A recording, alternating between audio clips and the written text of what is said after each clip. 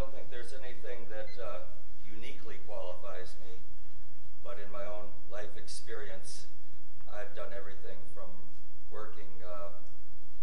12-hour shifts, 70 hours a week on